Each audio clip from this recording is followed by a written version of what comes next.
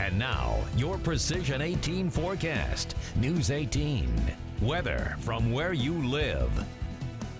Oh, a beautiful day throughout Greater Lafayette. Plenty of sunshine, temperatures well above average yet again. However, notice the isolated rainfall moving in just off to the west of us. If any of those showers do indeed reach us, they'll likely be short-lived and see just a few isolated showers overnight tonight. Really shouldn't affect us early tomorrow morning. Notice the scattered rainfall, however, off to the west of us. That represents the leading edge of a cold front that's expected to roll into the region beginning tomorrow afternoon, bringing scattered rainfall and eventually some much cooler temperatures to the region, something that we're not necessarily seeing right now. It's still 72 in St. Louis, 68 Springfield, a little bit cooler off to our northeast, Fort Wayne 54, but I want you to turn your attention to Sioux Falls, South Dakota. It's 45 degrees there right now. So the difference between Sioux Falls and Des Moines, between 45 and 62 degrees. That's the division line behind the cold front, and that frontal boundary will sweep across the region tomorrow afternoon into the evening hours. For right now, we're still seeing those mid to upper 50s and even low 60s in some spots.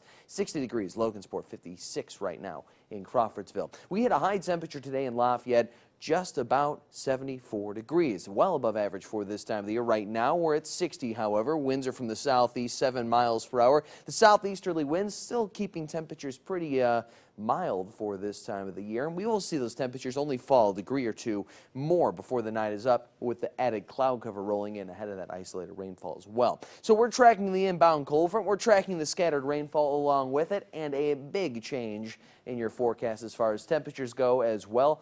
We're looking at quite the difference over about a 24-hour period beginning tomorrow afternoon, tomorrow evening, lasting through the next day. So what we're going to be dealing with, at least for the overnight hours, again, a couple isolated showers. You're not necessarily seeing them on our Precision Futurecast here, but once we get past about 2, 3 o'clock in the morning, things should dry out. We should see a primarily dry start to the day, just a cloudy one at that. We'll see added cloud cover throughout the day tomorrow. That won't necessarily affect our temperatures, but it will act as a preface to the chances of rainfall moving into the region. So 57, your overnight low temperature in Attica. We fall to 56 degrees in Winnemac tonight. 57, your overnight low temperature in West Lafayette. Your bus stop forecast tomorrow, mainly cloudy, temperatures warming up from 57 to 60 degrees between 7 and 9 a.m. We again see the scattered cloud cover throughout the morning hours. Rain chances arrive as early as about 4 p.m.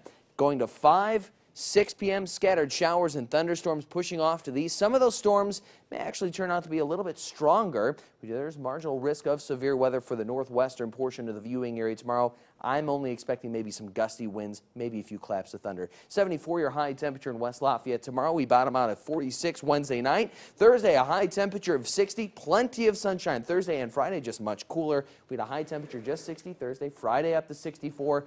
We return to the low 70s by Saturday. Well, I know it's kind of heartbreaking for the Cubs fans Game's tonight. not over. That's not I was over. going to say, I've got two pieces of good information. Obviously, the bad is that the Cubs are losing, but there's right two now, good pieces. The game is not over, and then, of course, if it does end up not going the Cubs' favor, that's why you have that deciding Game 5 back in